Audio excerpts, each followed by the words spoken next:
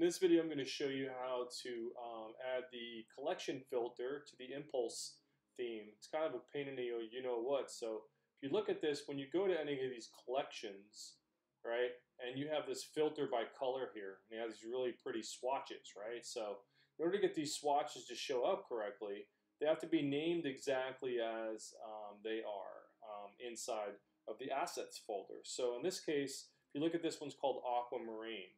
Well, we ended up creating a swatch and uploading it into the assets folder. And how you get here is you're going to go to your online store, and then you go to actions, and you go to edit code, and then you are going to wait for it to load, and then we'll expand it with this little box right here. And then you scroll down to your assets section. Now, you're going to have to create these swatches in Photoshop, right? These are real tiny, so if you go ahead and, in this case, let's go ahead and copy this one, or you could create it in any other photo program, but they are 50 by 50 pixels. So I'm just going to show you this other. So in Photoshop, what I did here is like you go to New, and I'll make another swatch, and I'll paste this. So there's my purple. So if I look at the actual size of this, it's 50 by 50 pixels, okay? So I want to call that, when I save it as a PNG file, it's going to be called amethyst.png, right? So amethyst.png. So now I'm going to go ahead and say I didn't create that, I just saved it on my computer, go to add new asset, I'll choose my file, and then in this case I have white gold plated, but I'm not going to upload that. So say that was amethyst, it would upload it, and it would put it right here in the list for me.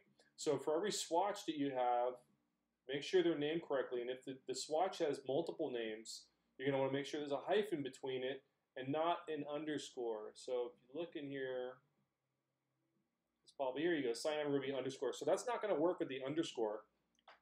So you have to have a hyphen in there. So this thing's kind of weird this way. So now if we go back and we look at this website, you'll see here are the swatches, and then the swatches are showing up here, right? Because they're named accordingly. Now under these products, if you look at this product, so we have choose your color. So in this case, it's called white gold plated, rose gold plated. So I have to make sure that I have swatches that are called exactly the same thing. White gold plated, rose gold plated. So if I go and I look at my assets folder, I went ahead and created those already. So I have white gold plated. Notice there's hyphen, right? And then you have red. I think I've got one in here. Yeah. No, so rose gold plated. So that one, let's see. So rose gold plated. So they put a tag in here of red gold plated, which is incorrect. So this needs to have a tag of whatever these colors are here. Excuse me. Whatever the tag of these colors are here, right? White gold plated and rose gold plated. You have to have the same exact tag over here. So this is to choose your color for these options, right? So when I'm making my variants for my pricing and everything, and I'm doing all the pretty stuff down here, right? I have to make sure that these names are also over here in this field over here. So I have to put rose, gold, here we go. They have plating, right? So let's put plated. So let's do it for instance, right? So I did plating. So rose gold plated. So rose gold, okay. Plating. So let's. Okay, so I did accidentally put rose gold plating because I was typing in, right? Well, you could do two things. So say for instance you have a bunch of products that say rose gold plating. You can go into your assets folder and you can find rose gold plated with an ED, copy it, you could right click on it, copy it, and then you could say open it up in Photoshop and then make another name called rose gold plating, then upload it, so then you'd have rose gold plated and rose gold plating in here. So you can do that, but another way is to just get rid of that tag. So I'll just get rid of that one and call it rose gold plated. There we go, the D. So now I've got white and rose gold plated, rose gold. Notice that the only way that the swatches will show on the front end is there's something called a Swatch Trigger. So the Swatch Trigger is inside of Online Store, and you're going to go to Actions, and you go to Edit Languages. Okay, and we're going to find Products, and then Color Swatch Trigger. See, that's the first thing on the top. So notice how this says choose your color, and the way this is spelled CL. You could have this. You could call this whatever you want. Size, choose your weight, choose your whatever. But if you change this, say you change this to choose your color, like that, and you save it, every option that you have that you want to have those nice swatches on, you're going to have to change this to choose your color, COLOR. So in this case, we didn't do that. Okay, so we're going to go back, leave that the way it was. But that's how you change it so that your swatches will show up on your collection pages. Otherwise, if you don't do it, you're not going to see, you won't see swatches below. Okay, so if you don't make that trigger. So next, so we've already done that. That was the first part of setting it up, right? So now we've got these products, white gold plated, rose gold plated. Now I have to make sure that all the tags that I'm using for my products are also on the collection filter within inside the theme here, and I'll show you where this is. So you're going to go to Online Store, you go to Customize, and you're going to go into Collections, and you click on the default collection, and over here you got the filter, and then you got color.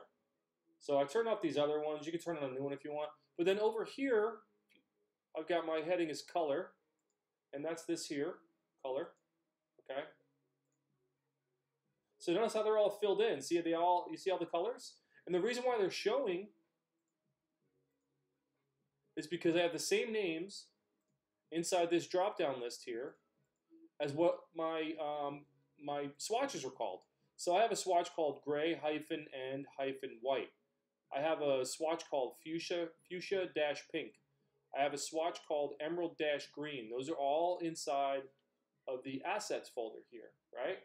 So emerald, here's emerald green, emerald-green, fuchsia-pink, right? So canary-yellow. So if I look in here, I have to make sure all of these swatch list terms are the same.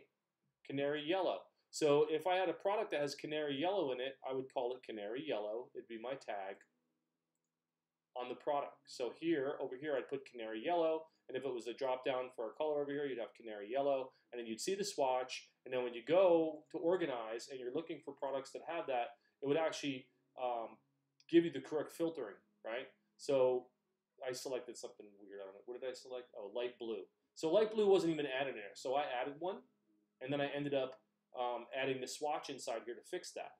So light blue wasn't showing up. It was showing up as white. So if you see any of these in here that aren't supposed to, this is supposed to be white.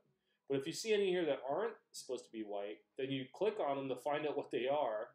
So, and then you'll take you to the product page, and then you can see what the drop down is. So say, for instance, I didn't have white gold plated, and white gold plated was showing as rose gold plated, and it was just showing as a white swatch. I would go create a PNG file called rose-gold-plated, right?